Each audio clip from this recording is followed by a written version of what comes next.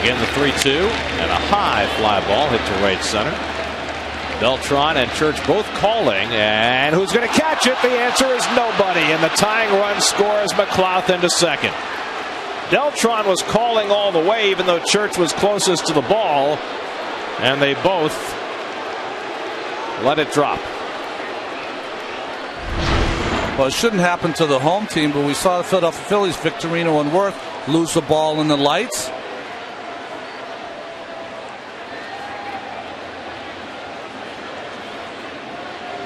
Well, I'll tell you one thing they weren't doing is they weren't either of them calling the ball, so obviously they both might have